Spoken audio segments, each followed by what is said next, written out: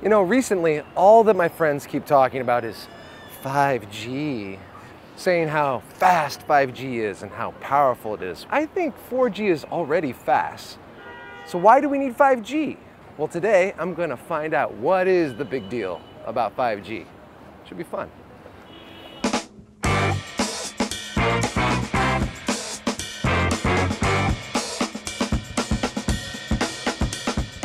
There it is. The moment I've been waiting for, the 5G phone. Awesome. Oh my gosh. Oh my gosh.